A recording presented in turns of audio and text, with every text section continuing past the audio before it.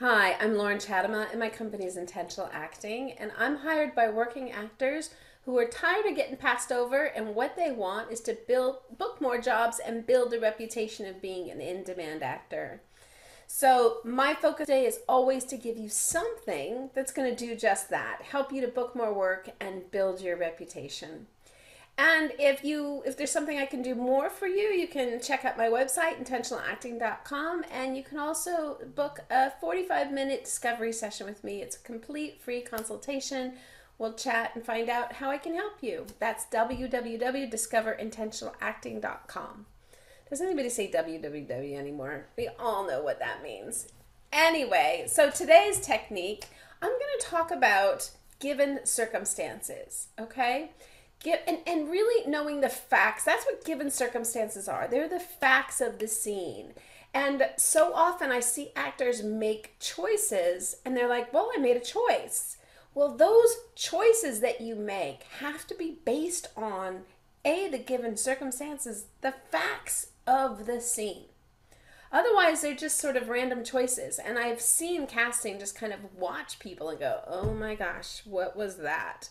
And the person's like, well, I made a choice. I'm like, well, that choice, your choices don't work if they're not based in truth or fact or the story. Okay? So this is what I have 9 questions of intentional acting. And the first question, number 1, which is what is the scene about, has 4 parts. And I've talked about that in a couple of other videos. Like, what are the relationships? Where does this take place? Then we have, what is the moment before? And what is the conflict in the scene?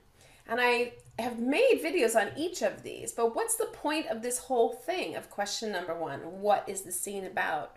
Well, first of all, I always have actors look at the given circumstances from an objective point of view, like step back. Because I know this from my own experience as an actor, is that when I got a script, all I would do is read and see how many lines I got.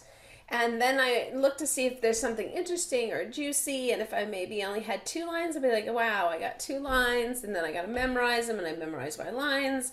And then I would do my scene. But I wouldn't get terribly excited because there were only 2 lines. I thought, but there's so much more usually on that page.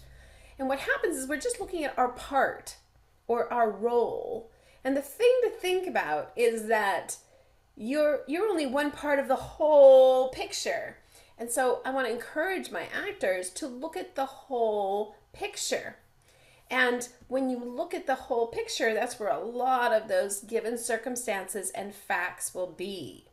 And when you have the whole picture, then you know what your part is in that picture, and you can better serve the story, you can better serve the audition and the casting directors and everybody when you know the facts of the scene.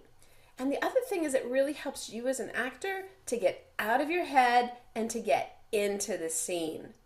Okay? Because what's going on, what my experience was, is that when I'm acting and I don't know who or what or where I am or all those things, that's what my brain is seeking that information while I'm in the scene with the other person. So I can't really be present to the other person because my brain's going, wait a minute, what's the relationship, and who are and where and what happened and what's going on.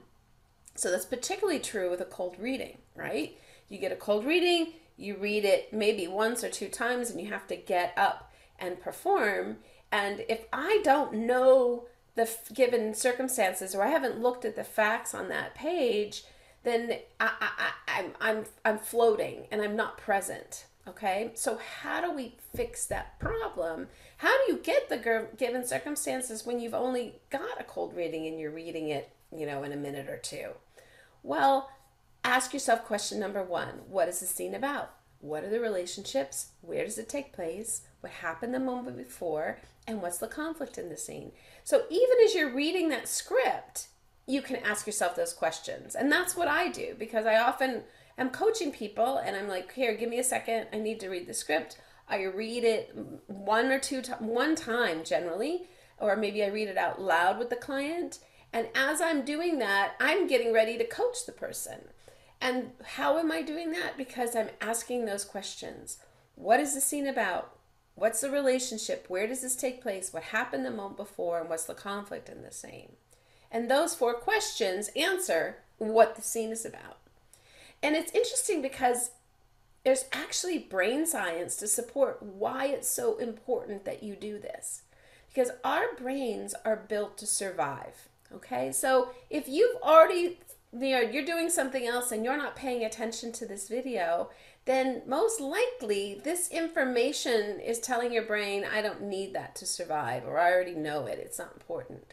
But if you're really listening to me right now, it's because your brain is telling you, you need this to survive. This information is going to make you a better actor, which is going to make you follow your dreams, which is going to make you the money. This is how you're going to survive. Because our brain, that's how our brains are built, to survive. And if that information doesn't help us survive, we move on to something else.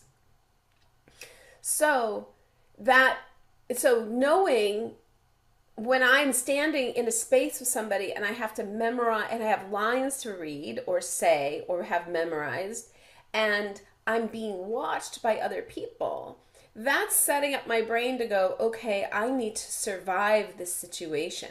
I mean, that being in front of other people and saying words or public speaking is the #1 fear. I mean, some people would rather die of fire than get up and speak in front of other people. So it's going to put our brain into fight or flight, and how do I survive? So answer those questions first. Answer, what's the relationship? Who am I talking to? What's the relationship? Where does this take place? What happened the moment before? And what's the conflict in the scene? And when you've done that, just notice what happens is that you can then relax and be more present to the scene. And so if it's a cold reading, read them and answer them really quick. If it's not even a cold reading, but let's say you're going in for an audition or a role, make sure you, in every single scene, that you're answering those questions before you get up to perform or connect with the other actor. Because your brain won't allow you to connect and you'll be stuck in your head. And our goal is to get into being in the scene and living in the scene. And once we've satisfied what that brain needs to survive, which is the given circumstances, then we can live in the scene. So let me know how this helps you, and let me know if you have any questions. Just put it in the comments below and I'll be checking them. And good luck, and let me know how I can help you.